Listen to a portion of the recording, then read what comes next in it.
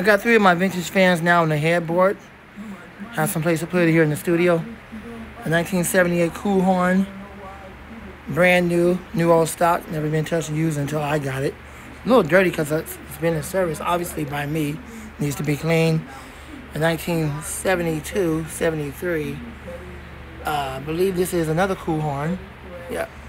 And the 1973, 74 HC Beauty, aka rebranded Lasco. Dead giveaway is those little clips. Rebranded Lasco.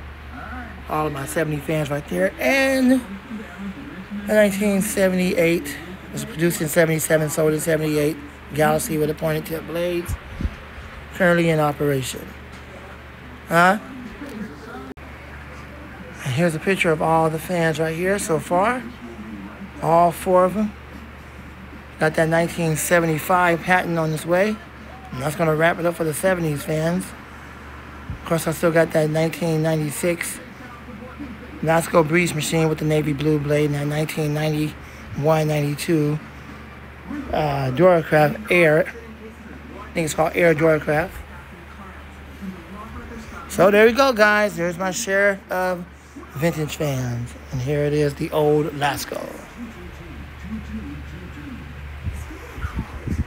There you go.